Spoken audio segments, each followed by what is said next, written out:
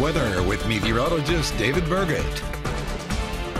Clear skies this morning and a little bit of above average temperatures here in Rochester for overnight low. We are seeing about 28 degrees here in Rochester, just about 3 to 4 degrees off our overnight low, about 25 degrees here. And we are seeing the wind speeds kind of die down and calm as we make our way into Friday morning here. We are seeing higher wind speeds out of the northwest at 13 miles per hour, but everywhere else we're into the upper 20s and lower 30s here across northeastern Iowa and southeastern Minnesota. And those wind speeds, like I said, they're relatively calm besides here in the city at 13 miles per hour. Everywhere else is around the 8 to 9 mile an hour average right now. Not a lot of cloud coverage besides what's about to build in from the west at the moment, making its way towards Mankato. We'll see some partly cloudy skies through the later morning hours for us, but will be sunny all throughout today, which will be a good thing.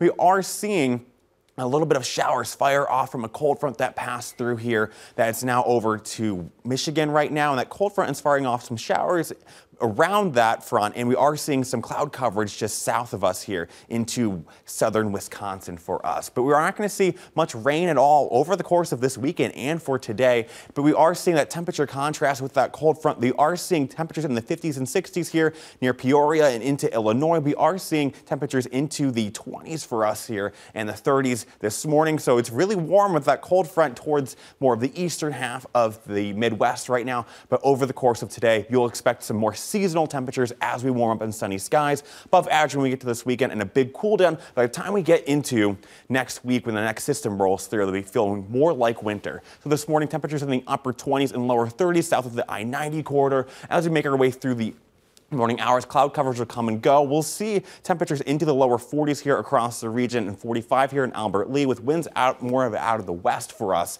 We are going to be seeing temperatures overnight peak into around the freezing point for us, and that's when they'll drop to around 32 degrees here in Rochester. And as we make our way into tomorrow, we'll see temperatures around 55 degrees for the high for your Saturday, so above average for this weekend. And the temperature trend over the course of this week will be more seasonal today, around the mid to lower 40s. We'll see above average for this weekend. Before we get our next system rolling through, we could potentially be seeing temperatures into the mid-20s, so much more winter-like. And if you didn't know, this week is Winter Weather Awareness Week, and these are the coldest temperatures we've seen so far this year. End of January, negative 17 degrees. February 3rd, beginning of February this year, we saw negative 16 degrees. And when we factor in the wind to that in our temperatures, we get something called the wind chill. And this is kind of the science behind it. We see 98.6, our body creates a layer of warmth here for us. And as we get the wind coming in, we're quickly going to see our temperature on our exposed skin kind of drop to 95 here. So the body temperature for us is going to drop much faster for us.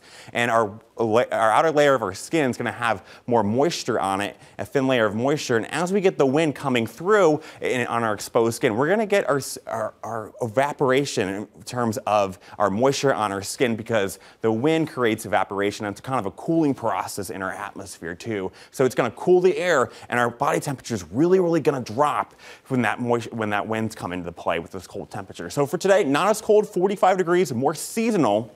We are going to be seeing for tomorrow warmer temperatures and more above average and more sunny and calm conditions with winds out of the northwest at 5 to 10 miles per hour before we get into some showers potentially on Monday for us here during the morning hours, potentially into the nighttime hours. A few flurries possible when the next system rolls through on Tuesday, but more windy conditions on Tuesday, Wednesday, and Thursday for us on Thanksgiving. I love all the sun in the days to come here. I know. I got to get the sunglasses on still. Yeah. Bring on the weekend. For sure. Thanks, David.